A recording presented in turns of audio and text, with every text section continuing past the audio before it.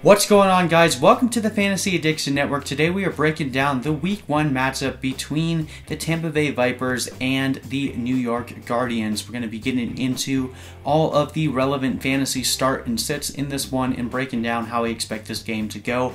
But if you guys are looking for XFL content posted daily, hit that like and subscribe button so that way you can be notified every time we drop more news and content.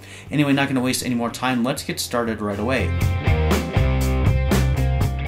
Alright guys, so as I said, we are breaking down the Vipers and Guardians this week. This is the first game that is going to take place on Sunday, again I believe at 2 p.m. Eastern Time. So this will be the second day of the kickoff season for the XFL, and this is definitely looking to be the closest and most competitive matchup this week. Right now the Vegas line has dipped all the way down to Vipers -2. They still favor the away team by 2 points, but that's almost a pick 'em at this point. So I definitely like this to be a more competitive game overall. I think the Guardians will end up winning this one, so I'm against Vegas on this one particularly, but I do think that it will be a close game. Alright, let's break down. We'll start with the home team. We'll look at the Guardians. No quarterback controversy here. Matt McGloin has been the starter all along and is going to end up being a good option. Should be a high mid-tier guy in this game that should be pretty competitive against Tampa Bay. Alright, looking at the running back depth chart, there's another team with not really any running back surprises. Tim Cook gets the start, and behind him is Darius Victor, as we kind of expected. These guys both have a similar skill set and will look to eat into each other's workload, so I'd really avoid starting either until we see how that workload split is going to go and shake up. But overall, I would start Cook over Victor if I had to, and I still really like Justin Stockton a lot as the pass catcher in this for this team, just because neither Tim Cook or Darius Victor give you a lot in the way of pass catching ability. But I'm going to pump the brakes on all the running backs in this game until we know more about how this will shake out. If I absolutely had to start a running back this week, I would probably start Tim Cook, but I'm looking elsewhere if I possibly can. Alright, looking over at the receivers. Now, this was the only team that actually officially listed their X, their Z, and their slot receiver on paper without us just having to try to interpret what they meant. They have Mekale McKay obviously listed as their primary X, but surprisingly they have Teo Redding listed as the second X receiver rather than the outside Z.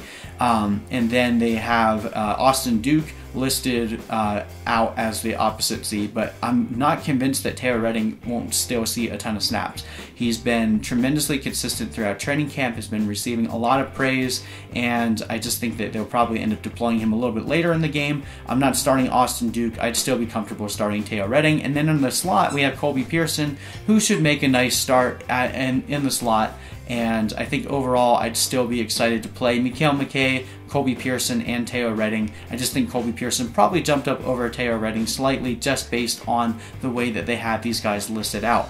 Alright, looking over at the tight end, we have another grand cluster of junk. We were expecting EJ Bibbs to be the primary pass-catching tight end, and now he's listed as the tight end 3 behind Jake Powell and Jake Sutherland.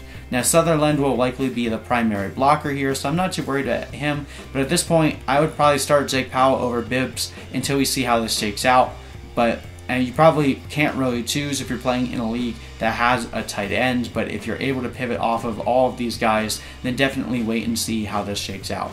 Alright, looking at the defense, the Guardians definitely face a tough test in Week 1 against the Vipers at home with Mark Trestman there, being an offensive mind. But I do think they can beat the odds and come out victorious. I like the Guardians this week to still be a good defensive performer for fantasy.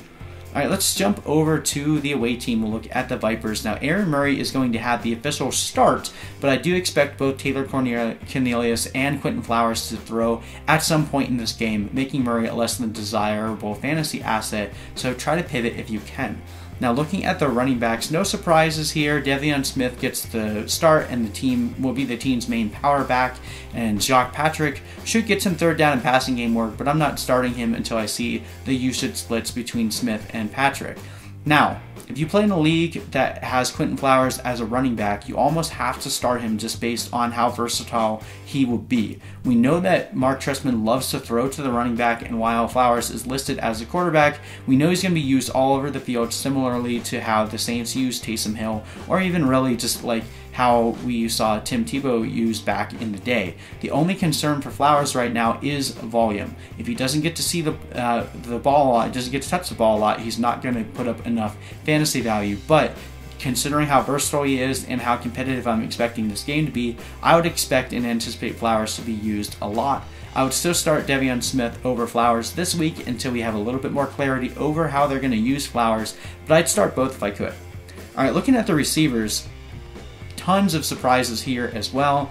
Seems to be the main thing that's going on in the league right now is just surprises across the board at the receiver depth chart. I'm really not sure what's happening with this depth chart. We got news today that Stacy Coley was just outright waived.